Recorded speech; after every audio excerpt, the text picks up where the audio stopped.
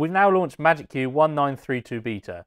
Included in this release are further enhancements to our timeline window with our section and unique markers. You can now drag them around like so, and you can change the color of each RGB control on each one of your section markers using the encoders at the side of the screen.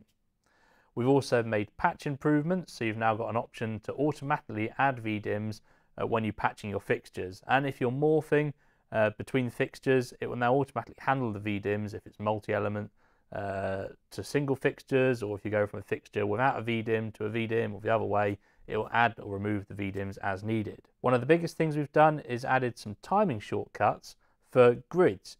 Every group has a grid associated, so if I select group 12, view grid, you can see it's my Nexus panels here. Every group has a grid and you can arrange them, but if I take that group and locate, there's now a whole load of shortcuts you can see on the screen now to allow me to do fades across that grid. For example, over 5 seconds, out to in, apply colour like so. Then you can see over 5 seconds from the centre out, I've applied that green colour, and if I go the other way, 4 star plus minus red, it will go the opposite direction, applying that red. And of course I can store that in queues and even change the group I'm using, and it will still use that same time across the new grid. So take a look at 1.9.3.2, available now to download from the Camsys website.